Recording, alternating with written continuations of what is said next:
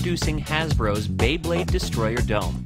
The great thing about the Hasbro's Beyblade Destroyer Dome is that it incorporates the Beyblade discs into a battle arena, where midair collisions and battle is carried out. The Hasbro's Beyblade Destroyer Dome is very simple to use, with there being 2 holes at the top of the dome. Simply attach your battle disc to the launcher, start the countdown, and launch into battle, with the victor being the last one to the bottom of the dome.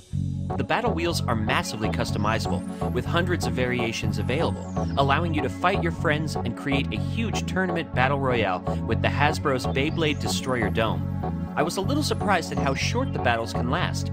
The time taken from inception into the top of the Hasbro's Beyblade Destroyer Dome to the wheels landing at the bottom and thus ending the battle can be a matter of a few seconds.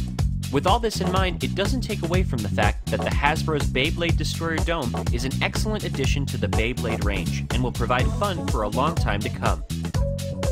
Click on the website link below to get the most up-to-date info and the lowest price available.